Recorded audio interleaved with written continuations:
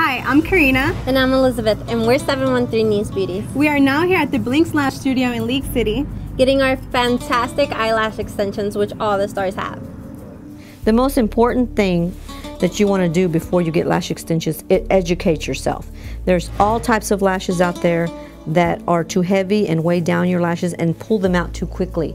The lash has to go through a complete cycle. It takes you 150 days for one lash to fall out and grow a new one.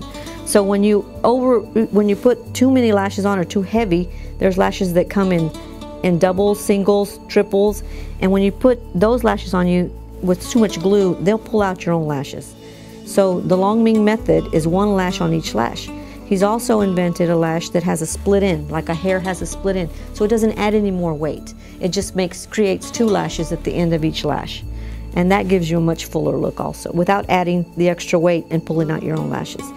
Here at Blinx, we approximately do 15 people a day, and I've been doing it for 10 years.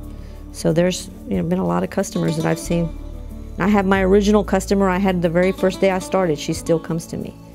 So a lot of people ask me, will I lose my own lashes? The answer is yes, you lose your lashes every day.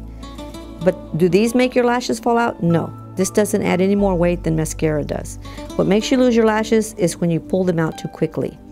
And the extra weight of the clusters or of the strips make them fall out too quickly. So it takes a while before the next cycle comes through. We pride ourselves on giving you a lunchtime instant beauty because it only takes 30 minutes.